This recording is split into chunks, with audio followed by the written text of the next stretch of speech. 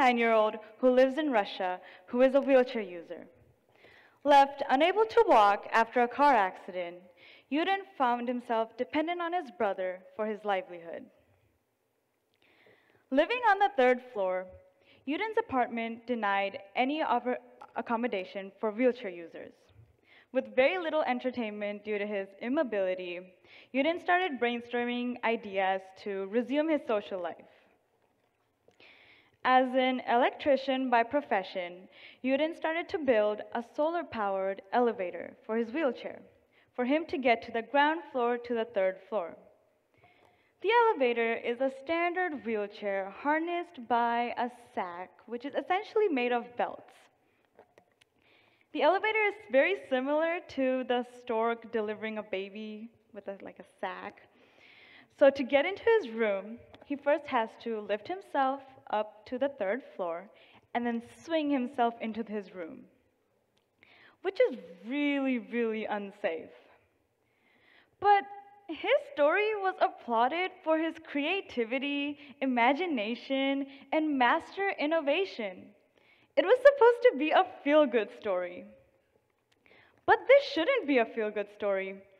Alexander's apartment lacked the necessary infrastructure to let him simply live his life. And he did not have a wheelchair that allowed him to navigate up and down the stairs. But changing the entire building's infrastructure can be really expensive.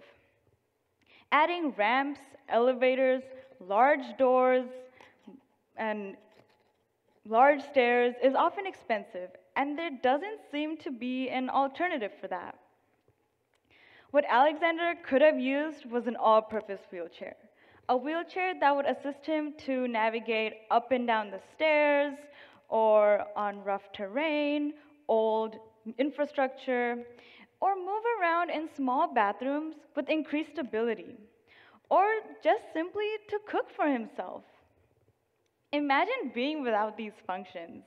Reaching the top cabinet is nearly impossible. Going to the beach, not a chance, as wheels don't move in sand.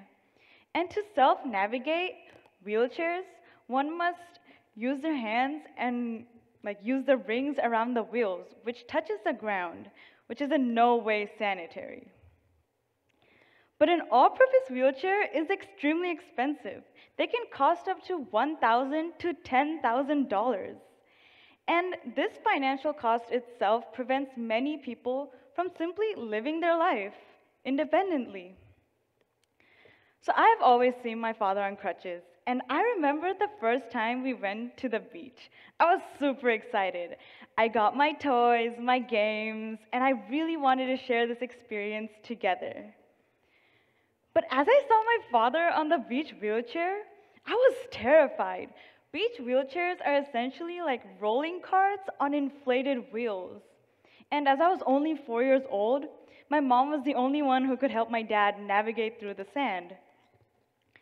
But again, changing all the infrastructure in the world is close to impossible because, first of all, it's way too expensive. In the United States, there are still some laws that make many infrastructure wheelchair accessible, but it's still inadequate, and most wheelchair users are forced to find alternatives which are not necessarily safe, just like Alexander Yudin's. But the standard wheelchair we have today is a low-cost, valid option, but still the wheelchair users are unable to live their life fully independently. So again, a solution for this is to create new infrastructure, new stairs, new roads, new curbs, and all the shelves must start getting shorter. Imagine how expensive that would be.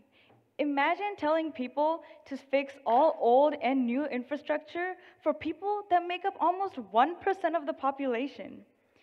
In the world of a capitalist and populist society, it would be very difficult to convince anyone to spend money on changing infrastructure.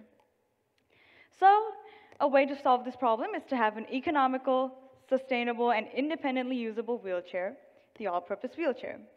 This can climb stairs, go on rough terrain, self-elevate, and stay sanitary. And this wheelchair is entirely mechanical to reduce cost and to make the wheelchair portable. So this wheelchair essentially gives back the independence that many wheelchair users either lost or never had. But this wheelchair does not exist yet. I've always wanted to build prototypes based on my father's experiences. Like I would see him try to reach for cups for water in like the top shelf, and although sometimes he would be able to do it, it would be incredibly unsafe. So in 2020, I created a small prototype using the property of water being incompressible and basically a hydraulic. And so this modification helped the users to significantly higher heights than using regular wheelchairs. And last year, while reading about war artillery, I thought, why not put the continuous track on a wheelchair wheels, and thus enabling my wheelchair to be all-terrain, which can also go up and down stairs. So this continuous track is essentially the wheel and link of the army tank. And as the pandemic began, cleanliness became very important to us as a family, and especially with my father self-driving his wheelchair. We were wondering, how can we maintain this cleanliness? So I contacted Professor Liz Zhao Wexler at UIUC to understand her design on lean-to-steer, self-balancing, ball-based wheelchair. And so then after many designs and sketches, I made a gear and lever system where the gear was used on the wheels and the lever enabled the user to navigate the wheelchair with their hands, but far from the wheels. So this prototype I provisionally patented in 2021, and I hope to patent by 2023. Through my efforts, I'm trying to cover a selective group of people for those who are mobility challenged. Because there are so many other challenges and other technology devices that are still not accessible to everyone. And a way to implement this cheaper and more accessible way to give back assistive technology is to spread and begin communication with the technology industries and corporations.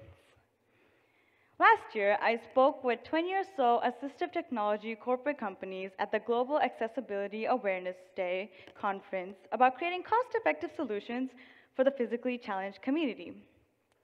The global support for assistive technology is one of the first steps we can take to make a more equal society for the wheelchair community.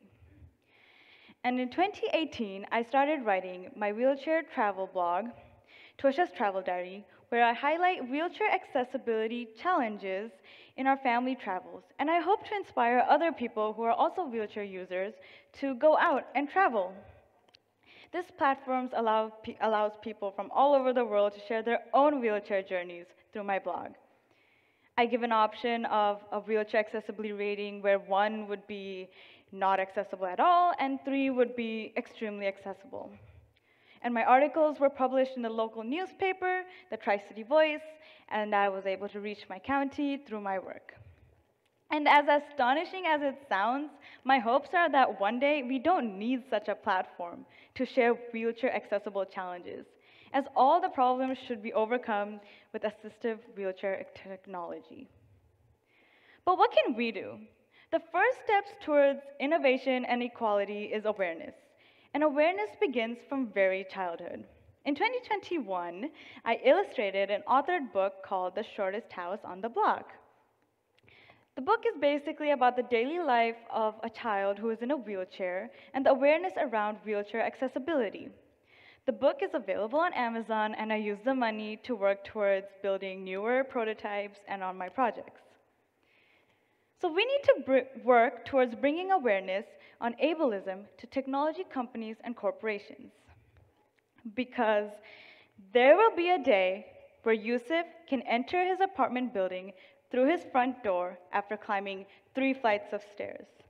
There will be a day where we can enjoy the beach as a family and share the experience together.